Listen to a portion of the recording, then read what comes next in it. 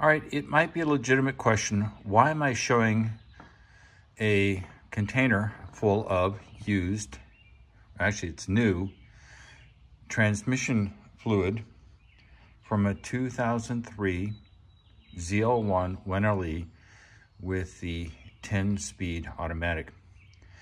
Well, the reason I'm doing that is that people say that the transmission on this car, if you do filter and drain, it's going to take 8 quarts. I'm here to tell you that does not appear to be true, or at least not in the 2023. It may have a smaller transmission pan, I do not know. But I can tell you this, it only takes 6 quarts. And how do I know it takes 6 quarts? Because I've drained it twice, the original fluid, and when I put 9 liters or 9 quarts, roughly the same thing, in the pan and then brought it up to transmission fluid temp and drained out exactly 3 liters, leaving 6 liters behind.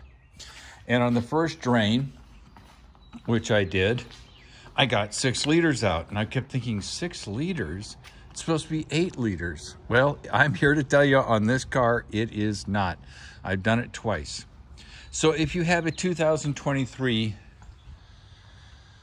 ZL1 1LE with an automatic, do not expect 8 liters of fluid to go in or come out, because it ain't gonna happen.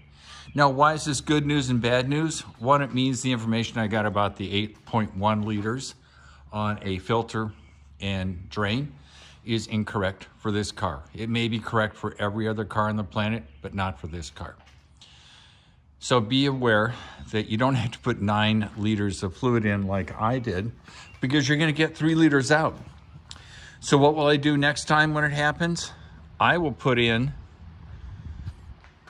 6.5 liters, knowing that once it gets up to the right temperature for the transmission, that about a half a liter may come out.